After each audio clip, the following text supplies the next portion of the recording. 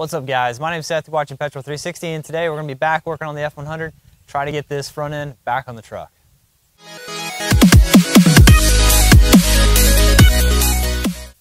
Alright, and so the first step on getting the whole front end back together is getting everything repainted. I've got most of the parts already painted. I did the hinges or the latch and things like that. Went ahead and sandblasted those since they fit in the sandblasting cabinet. But for the bumper itself, I'm going to have to use a little bit of a different technique. So again, the original owner or previous owner had I think just spray painted this black and the grill black, and that looks awful. I'd much rather go to white, and I'm pretty sure that underneath this it is white. So there's a couple techniques I'm going to use to try and make this thing look correct.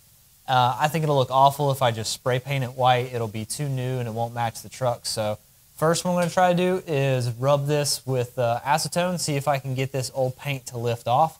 And if that doesn't work, then we'll sand this back and just completely repaint it. But we're going to try some different techniques to try and make it look patinaed and look correct. So grab some acetone and get to work.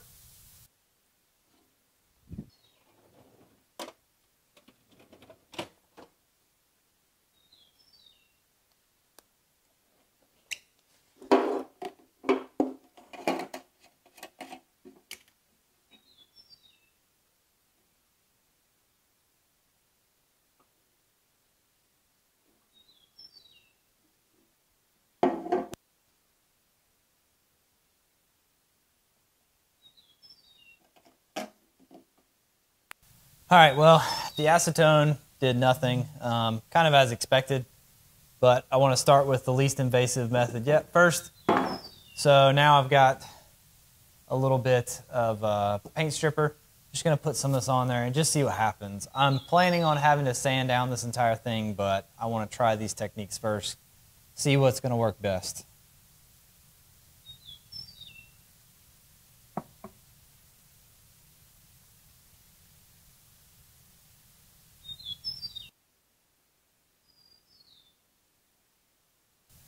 All right, well, it didn't lift very much paint, and it looks like there's nothing but rust or bare metal underneath this, so I don't think stripping the paint will even do us any good. So I guess we're just going to go straight to sanding.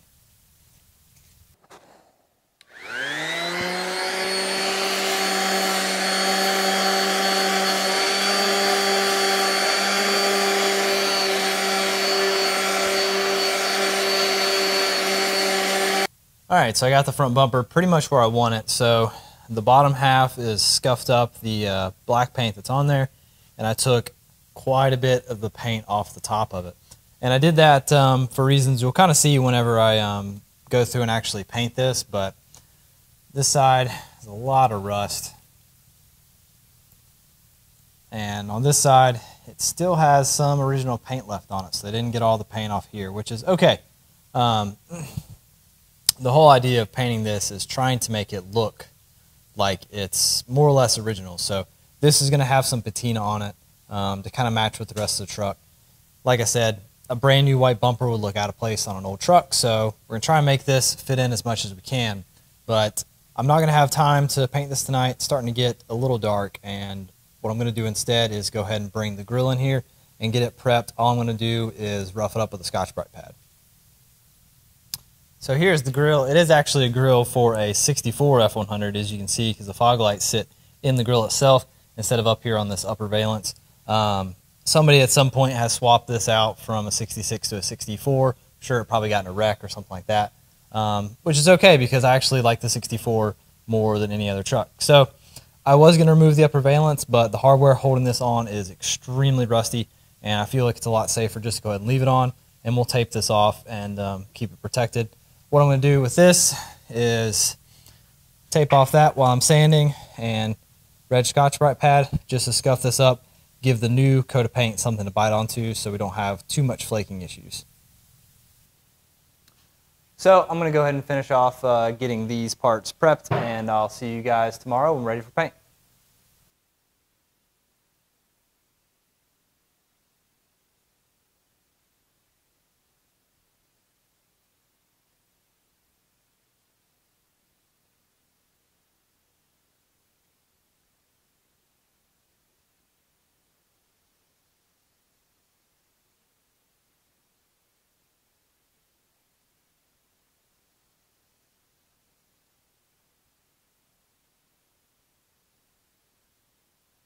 All right, guys, so we're ready to paint, and we're going to show you kind of the process that I'm going to go with, and it's very different, so hang with me.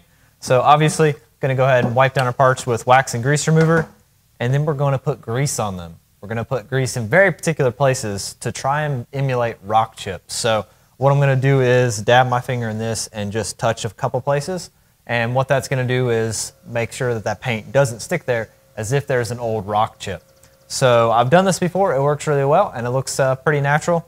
Something else I'm going to try is I'm going to put chain lube, and any kind of lubricant or silicone-based or oil-based product will probably work, but I'm going to take this and spritz just a little bit over very specific areas to try and make it look like the paint just isn't adhering very well. I am going to use Rust-Oleum gloss white. I figured that's going to be the best, cheapest option. And shoot that through a Harbor Freight gun.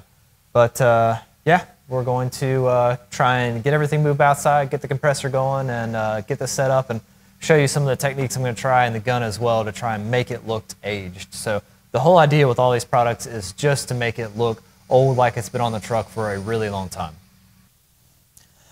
All right, so got the parts moved outside. I haven't wiped them down yet or anything because I want to go ahead and get our paint mix so it can be sitting and doing its thing while we're doing that. So again, white Rust-Oleum, just cheap stuff. I mean, everybody's got access to this, so it's cheap. That's why I use it. Gonna split it this time half and half with acetone. Do it a little bit thinner than I normally would. I'm just gonna try it and see. Mixing cup. And I had some people ask about this on my Instagram account, and so these are just squeeze bottles. And you know, this is sodium hydrox. I don't know what that is. But anyway, you can get these for alcohol and everything. This was the cheapest brand. They're all the same thing. This one just says a different component or chemical. But you can take these and squirt out acetone, and it's super nice for cleaning out your guns and just cleaning up afterwards. So I definitely recommend these if you're going to paint quite a bit.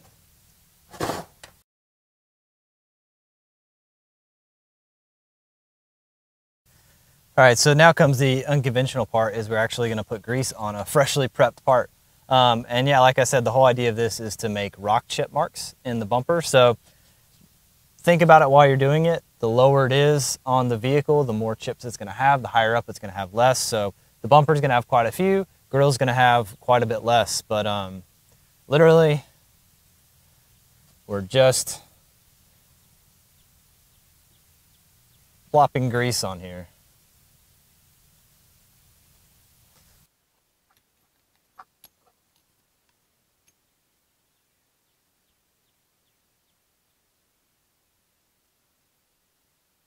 Okay, so I've got my grease all laid out, and what's nice about the grill is I can actually see where the original rock chips were, so I put the grease on top of those so it'll have the texture underneath it to make it look realistic. So this is the unconventional part, so I'm going to use this chain lube because it sprays out kind of how I want it. And it's just going to leave little dots everywhere, kind of like the paint's failing, like something spilled on it or something like that. So this is I'm not a little sure about, but figured we'd give it a try. Just anything to try to make this thing look older, like it's naturally aged from, you know, living a hard life. So I'm only going to do this on one section. I'm only going to do it here on the driver's side as well. Oop, there we go.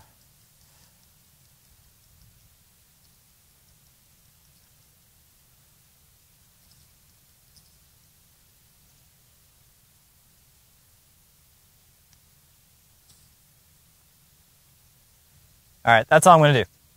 Hopefully that works out the way I think it will. So we'll go ahead and get our paint in our gun and come out and shoot it.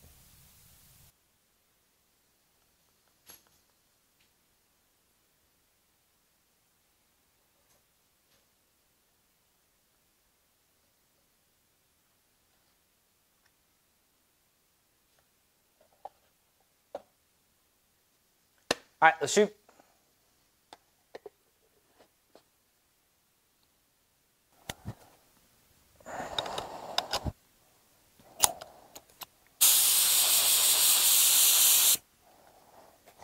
All right, guys, so got the gun all prepped up here. So the technique I'm going to start with is shooting from the opposite direction of the sun. So if you think about a truck that's going to be sitting out somewhere for a really long time, all the sun's going to be coming, you know, directly down at the part, and that's where it's typically going to wear out. So the top of the bumper is going to be worn out, the leading edge of the grill here. So that's why I left the top part of the bumper exposed. So it's bare metal. So I'm not going to get very much paint on it, and it's going to rust again, which is exactly what we want. We want to like it look natural, look real, like it did, like it's been sitting on the truck for 15 years. So I'm going to come down at this angle, and that's about all I'm going to shoot is from this direction, really. I may on the grill come back from another direction because the grill's probably going to have more paint on it, but the bumper, I'm only going to shoot from this direction. And whatever I get on the top is what I get on the top, and the rest of it's just going to rust and look natural. So guess we'll go ahead and shoot this stuff. I'm going to start with the bumper because that's going to be easy if I mess up to re-sand and get going again.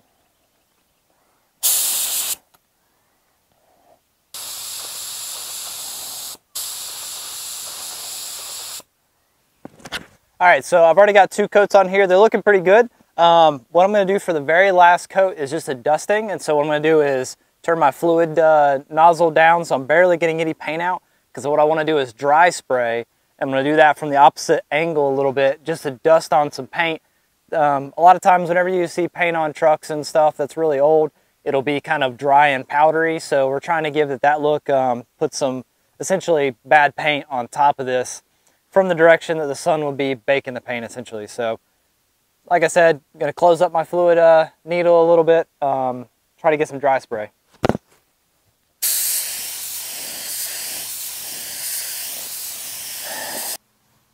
All right guys, so we got it all painted up, bumper as well. And so here you can kind of see where I left the top of the bumper pretty open with that dry spray. I helped to feather the edge in, so kind of make it look as natural as possible. That's pretty difficult. And then if you look down this, I know it's kind of bright, but you see where I've got the grease on it. So that one turned out pretty good. Grill turned out really good. This one, of course, has more paint on it, but you can see down here along this bottom edge, it's still a little bit of the black is coming through. So it's like it's been beat with the sun and everything. And we've got grease marks on it as well for the rock spots. And then I don't know if you guys are going to be able to see. It's so bright. Let's see if I can get it darker. There we go. So this is where some of that chain lube ended up.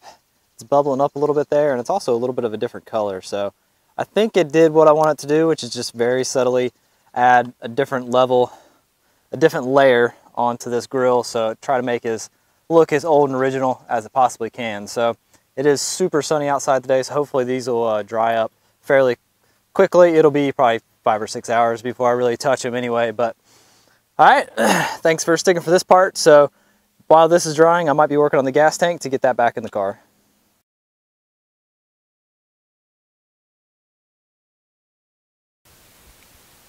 All right, and there we go. Holy smokes, that looks so much better than that flat black. So got the whole front end put back together. Okay guys, well it is actually a couple months in the future. I'm editing this video tonight and I found out that the audio for the last couple clips is corrupt. So I wanted to go ahead and give you guys an update on everything and show you how this whole thing looks.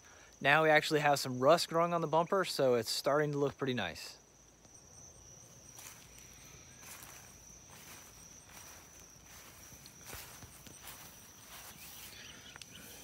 So as you guys can see here, wherever we left the bare metal, of course, we got some rust, and that's matching in really well. And then our rock chips are showing up here. All we did was once the paint dried, we just rubbed it off. So these don't look 100% natural. You can see where the grease kind of strung off here a little bit, but honestly, they look pretty stinking good. And we have the ones down on the bumper as well. And we're starting to get some marks where the rust is starting to run down on this thing and actually look pretty natural.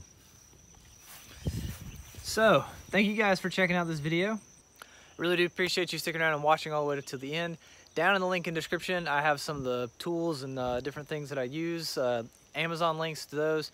If you guys order using those links or order anything in Amazon, if you click on those links, it does help me out a little bit. Not very much, but you know, enough to buy a couple little tools here and there. And anyway, thank you guys for watching the video, and we'll see you guys next time.